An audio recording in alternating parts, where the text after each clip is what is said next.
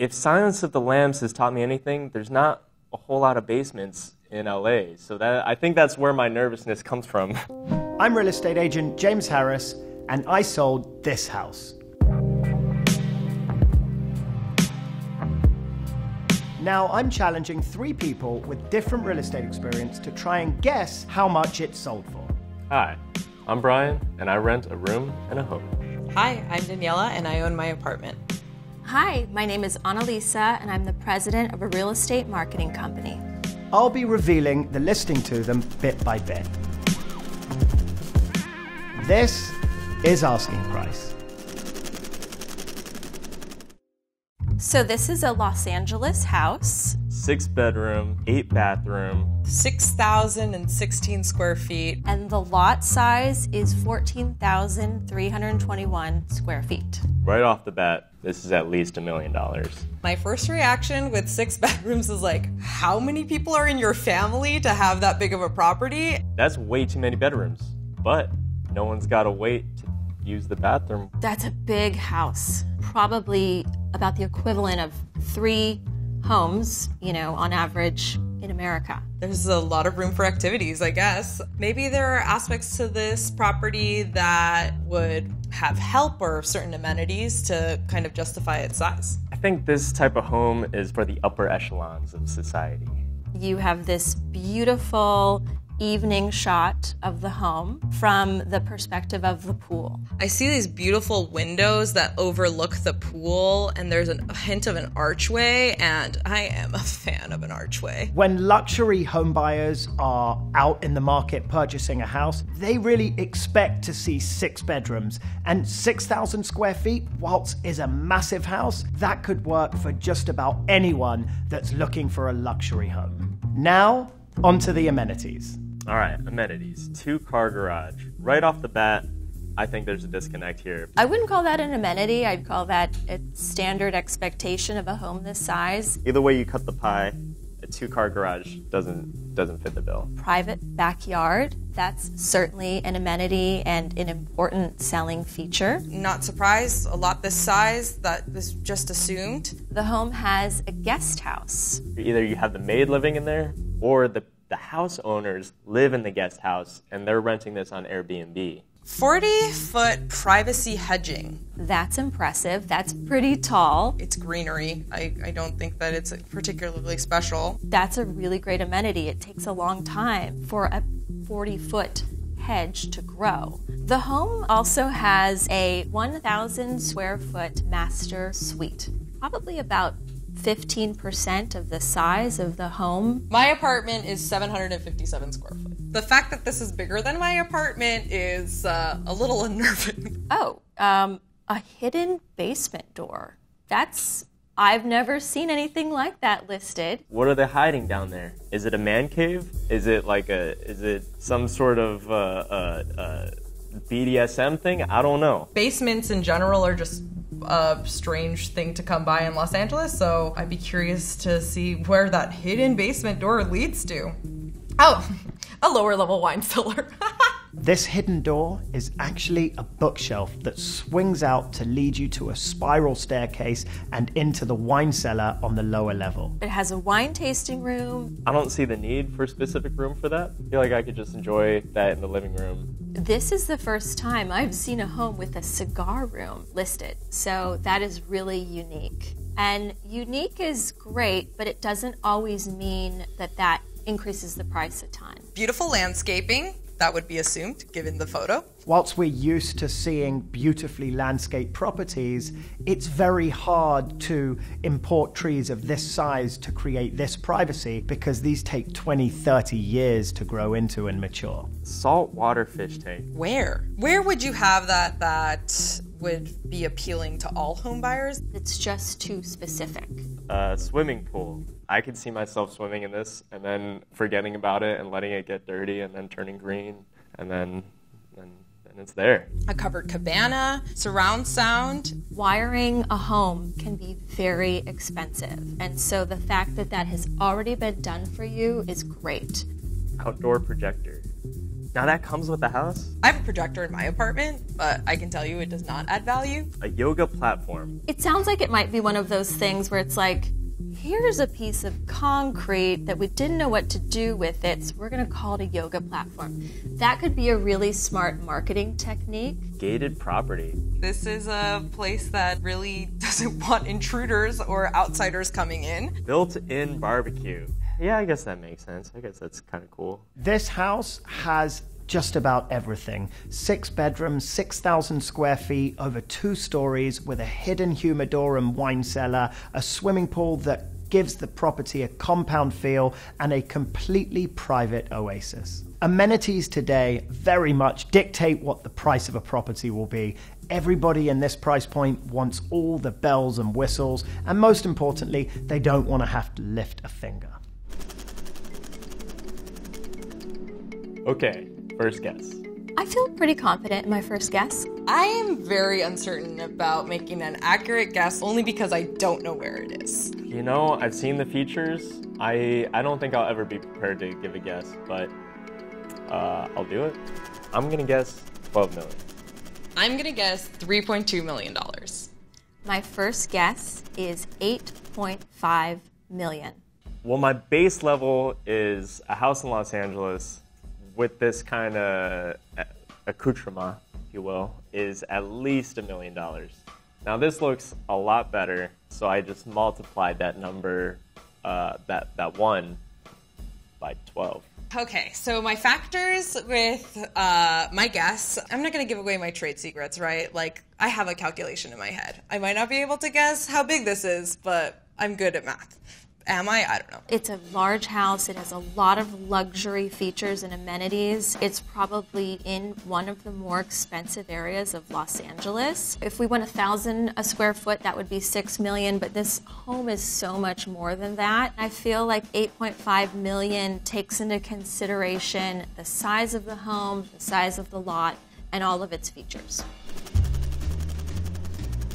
Sunset Strip, Los Angeles, California. This home is in a neighborhood called the Bird Streets. They are very well known for having amazing views, very expensive homes. This is prize coveted real estate. This is the quintessential Hollywood area. Sunset Boulevard. You got your Whiskey A Go-Go, your Roxy Theater, your La Cienega Boulevard, the house. The Sunset Strip tends to attract younger folks, lots of money. Now, if you're the kind of person that wants walkability, the streets are too narrow to walk, otherwise you're gonna get hit by a car. Personally, I think it's a headache. Every time you gotta go to the grocery store, you gotta come down this winding hill. So if you're driving from this home, you are taking a lot of these main roads that get very congested, especially during rush hour. This property has a compound feel in a location that doesn't typically offer a lot of land. Situated on Sunset Boulevard on the edge of West Hollywood, it has been a prime party and entertainment destination since the 1920s. Not only is this house above the Sunset Strip in the hills, it's located in the Bird Streets, one of the most exclusive neighborhoods where A-listers, young Hollywood types, and CEOs flock to be 5 minutes from the action and miles above the noise. I still feel pretty good about my guess. I might boost it up a little bit. I feel less confident about my guess now knowing that it is tucked away in these hills and has access to all of these very convenient roads, so I might be rethinking my answer. Knowing what I know about this neighborhood, I think my guess is low. The hills have a lot to do with it. I think it doesn't make a whole lot of sense, but the closer you are and the more inconvenient your house is to this whole area, the more expensive it's going to be. Year built 1934, renovated in 2013, home style Spanish. 1934. It's pretty vintage. Obviously a home that's been around for a while. I'm sure that it has some wonderful characteristics that really speak to the historic quality of it. The other thing that comes to mind is low ceilings. Having a Spanish-style house is a rarity in Los Angeles. It's a very specific aesthetic. I see the family room. I see a breakfast nook. Is that a room? What is that? Kitchen, stairs, and that little curvature area. I'm assuming there's got to be walls, right? But otherwise, that's an incredibly open floor plan. What jumps out at me first is that there's a bedroom immediately next to the garage. That's very peculiar. I think that's pretty normal when you have 6 bedrooms to have the two additional bedrooms on the lower level. 12 foot by 17 foot. I don't have a real good reference point for what that means. So there's a pool house, and the word that jumps out is bar, which is fantastic, because if you're going to have a pool and you're going to throw a party, you're going to need a bar. Decent sized pool house. That seems like a full-on apartment. The wine cellar, okay. It's kind of oddly shaped, 31 feet by 7 feet 6 inches. It looks huge. Wow. The upper level, we have the master bedroom, and then there are 3 additional bedrooms. The master bedroom looks pretty big compared to the other bedrooms. It's twice the size in some respects. The master bath looks like it's quite large. That's probably a very luxurious bathroom. Spanish-style houses are the epitome of Los Angeles. Their red tile roofs, stucco walls, and courtyards are perfect for the warm weather we enjoy here. The benefit to owning an older house is you still have the charm of the exterior, the mature landscaping that's had all those years to grow in, but you have the bones of an older Spanish home, which no matter what you do to the inside, will always remain timeless. It looks bigger on the inside than the outside. It's like a TARDIS, if you will. You're looking in probably from the front door, and you're seeing the main living spaces of the ground floor. You've got this very generous hallway, and at the end is this very interesting statue. For a Spanish-style home, and there's a lot of Eastern influence here. I would say that this home feels a lot more like a new construction home, at least from the inside. All right. You got this little living area. Could do living room things. This is a marquee spot for a home like this. There's a fireplace. You can furnish it to seat many people. There's kind of these doorways that open into, I'm guessing, the pool area. This is where you would gather everyone. And if you were throwing a pool party, everyone can move freely into each of the spaces. We got the dining room fresh with another Buddha. That's the theme here. You can easily have a dinner party for 10, maybe even fit a few more people around there. And that's important. Buyers of this type of home like to entertain, so they're often sizing up a dining room to see what size table they can fit into it. You can see the surround sound system in there, but I'm kind of on the fence in terms of how I feel about how practical the space is. All right. Now we're talking. This is the wine cellar. I was waiting for you, wine cellar. That wine, it seems like a very sad space, right? I want to fill it up. I want wine all across these racks. I'm guessing you can fit hundreds of bottles of wine in this cellar. Oh, that's beautiful. You're seeing a spa, pool, and a hot tub. We're also seeing the outdoor projector. Looks like you can actually watch a movie from the pool. Is that a jacuzzi that's in front of the pool? I think that's a jacuzzi. Ooh, yeah. Though I do see the fish tank. Oh, goodness. It's a huge property. I'm sure that you have people that'll take care of your fish. We're also seeing the pool house. That's really nicely situated on the property. You've got great lounge space. The yoga platform is kind of like a raised deck. And this is also near the built-in barbecue. So you can put the burgers on the barbecue and then go do a little yoga while you wait for them to cook. This is a very creative way to show a usable space and a really defined space in what most people might think is just sort of a side yard that isn't all that practical. This is our aerial view. That's a good looking roof. The terracotta kind of design or colors just pops off. You know what? It's honestly a little smaller than I thought. There's a lot packed in to this piece of land. There are neighbors across the street and it is like a narrow road. So while there is privacy with the hedges and the gated home, you are gonna run into people in this neighborhood. It's time for your final guesses. I feel pretty good about my final guess. I have enough of information to, go into this with some confidence. There's a lot happening at this home. I don't know how people house hunt. I don't know how people are in real estate. This seems exhausting. Homes in this area can really vary. In my mind, I'm thinking this could be an $8 or $9 million home, or it could be like a $12 million home. And the more I'm thinking about this, the more I'm thinking that I may actually come down a bit from my original price because I didn't see any views. Man, this is tough. All right. I'll just throw out a number. 15 million. My final guess is 3.8 million.